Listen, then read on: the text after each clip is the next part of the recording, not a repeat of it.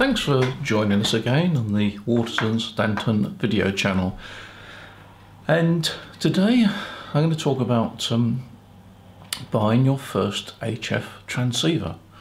Now, if you've just qualified, just got your license, or perhaps you're about to get your license, or even thinking about getting your license, you're probably also thinking about your first HF transceiver. And of course it's a big purchase, it's an important purchase, and it's not a cheap purchase. I mean, you can work to a budget, but if you're spending money, then you really want to spend it wisely. So let's talk about your first HF transceiver. One option, of course, is to buy a second-hand unit, because that quite clearly is going to be the cheapest way of buying your radio. But there are some precautions that you need to take. First of all, I would strongly advise you to avoid buying an old valve transceiver, because valves heat up, they cause an aging effect inside transceivers. So, and because valves have been replaced by solid state technology for so long now, it's almost certain the valve rigs can be quite old, so it might creak and so forth, and if you're not capable of doing your own repairs and you don't want to be off the air too long, I would suggest avoid a valve transceiver, go for a solid state transceiver. And you want to, of course, know how old the transceiver is, and if you're buying it second hand, you can ask the seller how old it is. Has he had any previous owners? I would recommend that you also consider a transceiver with an internal antenna tuner, because sooner or later you're probably going to need one to match your antennas. Now, an internal ATU I've covered separately under antennas, but it's wise, I think, to consider a transceiver with an internal ATU. Another thing to consider is this is going to be rather strange, but does the customer have the original box and the manual and packaging for it? Now, you might question this. Well, I can tell you that in my many years of experience of buying second-hand equipment from customers, by far and away the customer that has the box and the original manuals gives an indication that probably the radio's been fairly well looked after. It's not 100%, but it's a tick box. If the customer has got the box and the manuals, then he may well have looked after it fairly well. If he's thrown the box away and hasn't got the manuals, then well, you know, it doesn't quite tick that box. Another important aspect is, and you may not think of this immediately, is the customer a smoker? Because believe me, if you get a radio that has been contaminated with nicotine, that contamination, that smell will last for ages and ages. You can't get rid of it. You can't just sort of spray it with something or sort of take the top off. It doesn't work like that at all. Nicotine hangs around for a long time, so do check whether or not the owner has is a smoker or not. So what else can we do? What accessories does it come with? Does it come with the microphone? Well, it should do. Does it come with the original microphone? Are there any other accessories? Sometimes there's CW filters, FM filters and that sort of thing. Does it come with those? And serial numbers. Another thing, see if you can get the serial number, because if you go on the web these days and put in a serial number, it gives you some idea of how old the transceiver is. Now, there is another aspect of second-hand buying.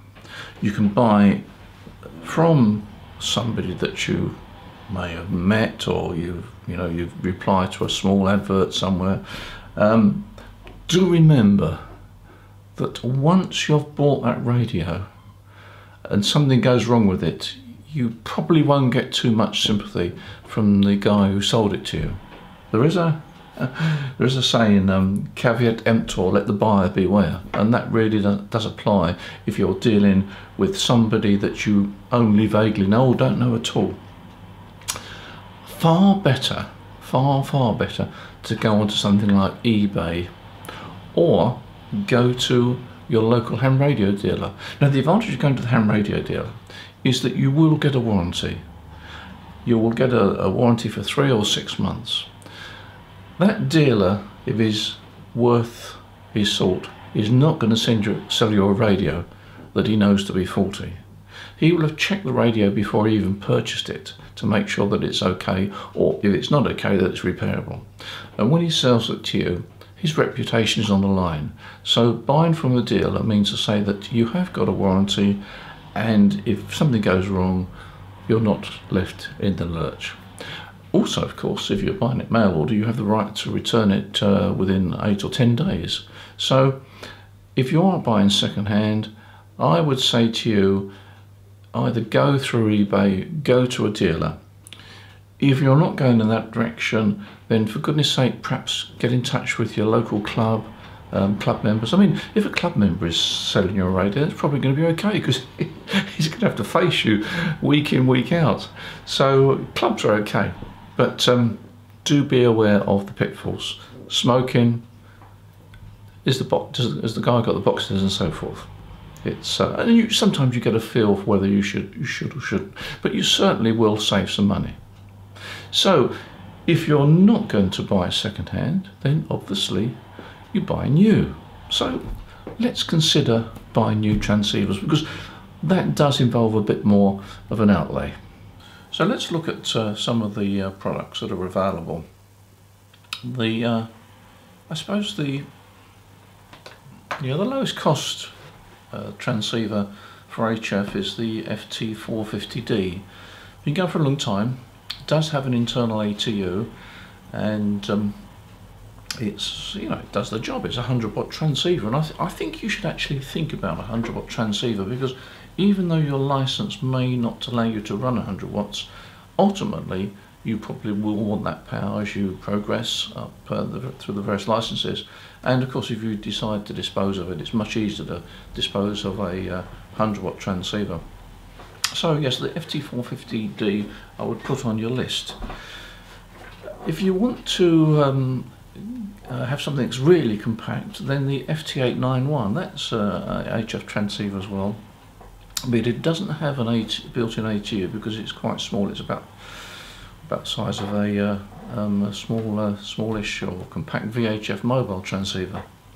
It gets a lot into a very small space.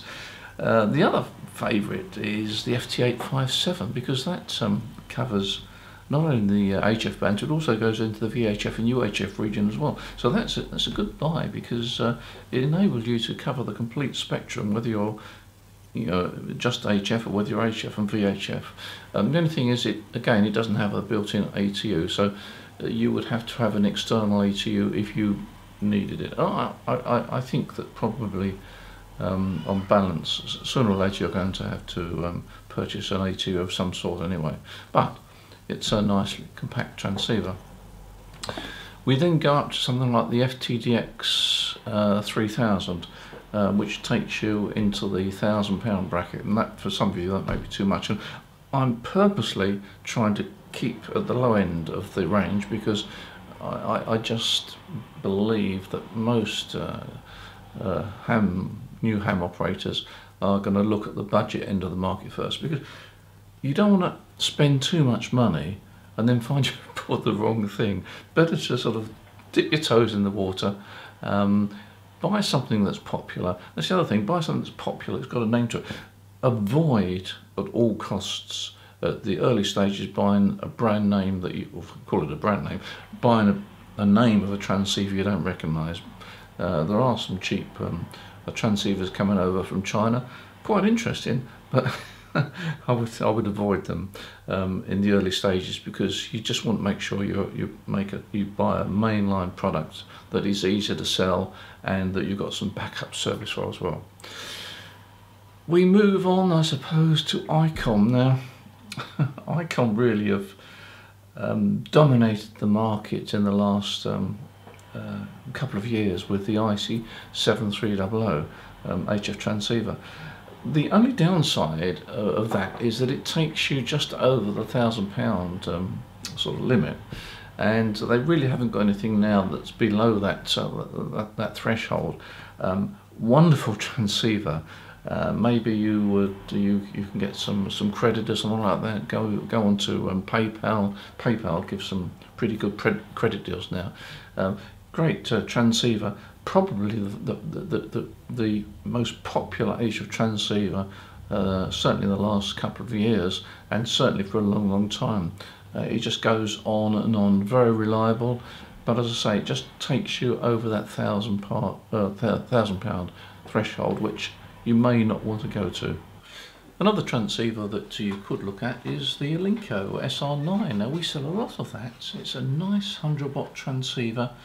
Does what it says on the box. It's got a lot of capability, nice screen, and it sells for around about £600. So give that some thought.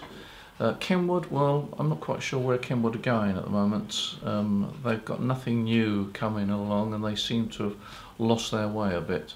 So I think that the field really is Yaesu, Elinco and ICOM. If you can just afford to go into that just over the £1,000 mark, then that ICOM 7300 is a really nice transceiver. So there we are. That's my feelings on starter rigs for the for you if you're just coming into the hobby. I can only say from my own experience that if your first rig is an expensive rig, it's fine. If you've got the money, that's fine, no problem at all. You just want to make sure that you buy the right rig, and I think that if you're sort of, if you're a typical newly licensed ham, you'll probably want to sort of dip your toes in the water and then see where you want to go from there, because the worst thing is spending a lot of money and then finding that you bought the wrong thing. Go to a dealer. I mean, at Waterston Stanton we do give a very good service. We've got lots of licensed operators down in Portsmouth. They know their stuff. A number of them have been amateurs for quite a few years, so they know the hobby inside out. And it's their job to help you, because if they don't give you the help that you expect and want, then we wouldn't survive. We've been going now for 45 years, 46 I think this year, and we only kept going because by and large we gave the customers what they wanted. We gave them honest advice, and that's been how I've done my business over many years. So there we are. I hope that's been helpful. Thank you very much for watching this video, and in the meantime, enjoy your ham radio, and I hope we'll meet again very soon on our video channel.